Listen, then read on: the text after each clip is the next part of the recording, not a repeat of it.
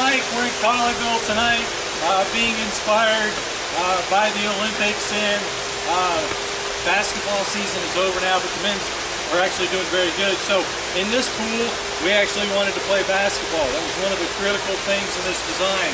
So we had an area which was shallow enough that we could play hoop. This is a regulation rim, so it has a very sturdy situation. What that requires is when we set up and do the gunite shell, we have to set a footing to actually set these sleeves in so we can put the board in, and if we want, we can remove it. So the great thing about this is we can have fun, we can play basketball, and we can do it in the pool and stay cool at the same time.